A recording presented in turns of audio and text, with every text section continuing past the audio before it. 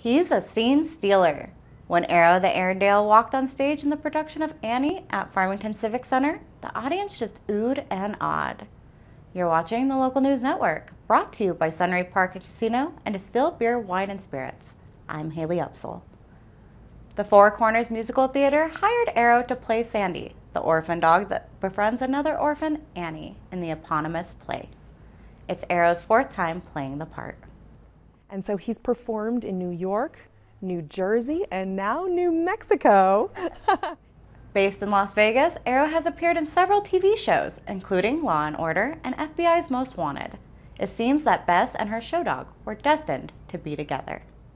I have wanted an Airedale since I was 8 years old, and I did 3 productions of Annie when I was young, and an Airedale played Sandy in 2 of the productions, and I fell in love with that dog.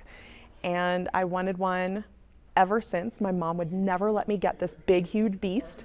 So he's my first, and he's literally fulfilled his prophecy.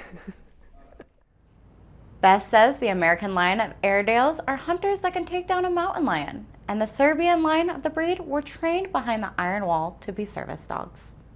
They're known not to be hunters and to go off and hunt a mountain lion, but to be by their owner's side doing a job. And so that's why he's so perfect for this, because he loves work.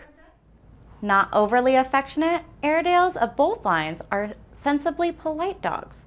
So when Arrow is mobbed by children in the lobby after the show's over, he's a patient professional. Offstage, he's nearly cat-like.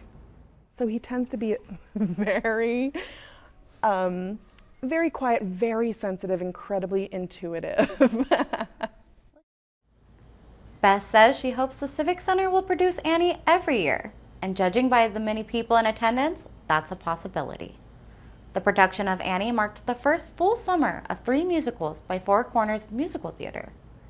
Coming this fall is Sweeney Todd, the Demon Barber of Fleet Street. For more information, go to farmingtonnm.org/listings. Thanks for watching this edition of the Local News Network. I'm Haley Upsall.